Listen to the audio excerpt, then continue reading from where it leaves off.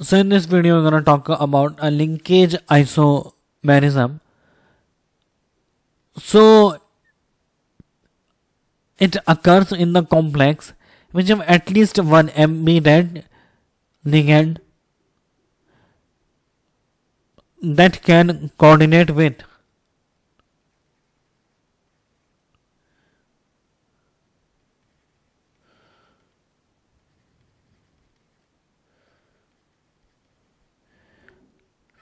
central metal atom or ion, though through either of the two donor side.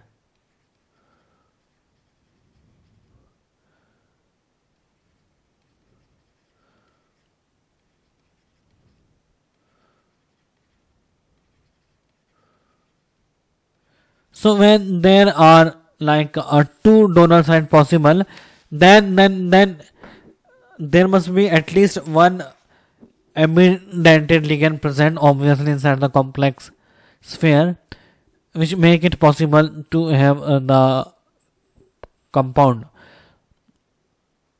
with the bonding with the central metal atom.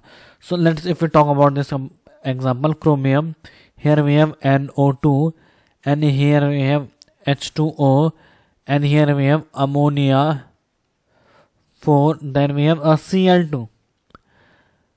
So here if we talk about this compound, so it has a possible linkage isomer. Second, it also has the possible of hydrate isomer. The possibility also arises of the ionization isomer. Now linkage isomer, as we see NO2. In NO2 it is a bidentate ligand. It can also bidonate nitrogen and it could also be donating by oxygen. So if we write it as a Cr, then it is write as a ONO when it is donating side is oxygen, then it is H2O and it is ammonia 4, then it is Cl2. Now this is the linkage isomer. Okay, this is the linkage isomer. Now if we take one more example in consideration,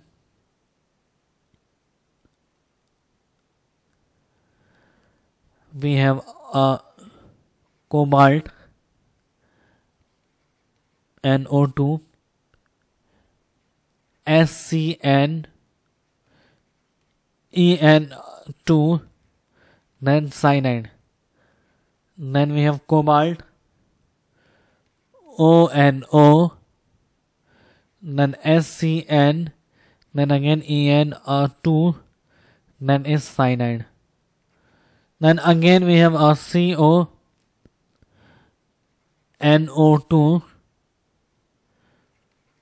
NCS, then En2 times cyanide, and we have again cobalt ONO, then we have NCS, then En2, then it is cyanide.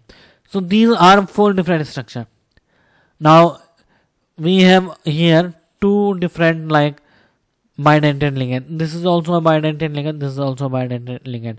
One time the rotating side is sulfur, another time the rotating side is nitrogen. One time the rotating side is nitrogen, another time the rotating side is oxygen. So we keep that NO2 here, sulfur as donating side, then change it ONO, then sulfur as donating side. Then keep as NO2, nitrogen is donating side, keep on ONO, then nitrogen is donating side. So how many? So it has actually 3 possible linkage isomers, or we may call total how many isomer linkage it has, 4. Now for understanding a little bit more deeper, let's take one more example. Like here we have chromium. In chromium it is SCN. Then ammonia, we have 5, and we have the negative coordination sphere is Zn, Cn, and 4. Now here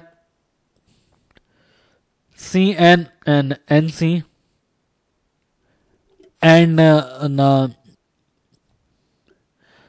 possible linkage is chromium, and SCN we could replace it as NCS, and it is ammonia in 5.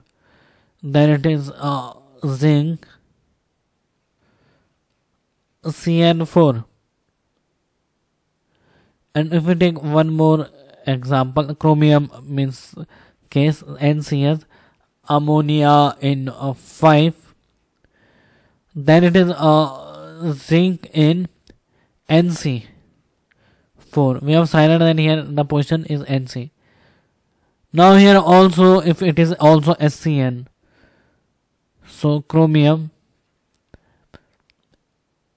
SCN, then here we have ammonia 5. So here we have zinc, then NC4. Now if we know that here we have two possibilities, one is SCN, one is NCS, and here also we have two possibilities, one is CN and one is NC. But here we have total 4 molecules.